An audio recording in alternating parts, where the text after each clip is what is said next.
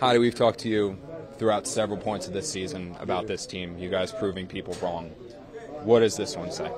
We just on to the next, you know what I'm saying? We just on to the next. Ain't really nothing much to talk about it.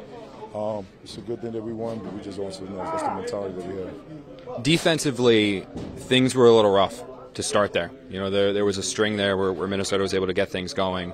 Those final two possessions, you guys really stepped up in a big way. What changed there? Was there a mindset or what? I guess take me through specifically that last possession. No, we just had to wake up and then try to shut them down. That was a good-ass team. So it's like, you know what I mean, I applaud them for giving us that work, you know what I'm saying? So this stuff ain't easy. It's the playoff. Everybody want it. So we just got to keep playing. We can't just fold every time they score. You know what I mean? So we just got to keep playing. The first time you guys played them, Jefferson had a pretty good game. Under 50 yards today. Obviously, Adoree probably played a big role in that defensively. Obviously, you guys were scheming to take him away. But can you just talk a little bit about your teammate just coming back in and stepping up in the way and helping contain Jefferson the way that he did? Yeah, I mean, Jefferson's a hell of a player, man. You know what I mean? We respect him.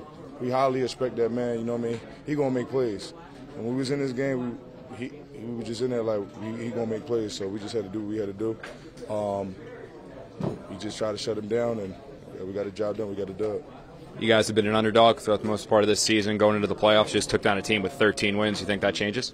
Yeah, I mean, you know what I mean? We're the underdogs, you know what I mean? But we humble, we don't say much, and we just try to get ready for next week. Thanks so much for your time, man. Thank you.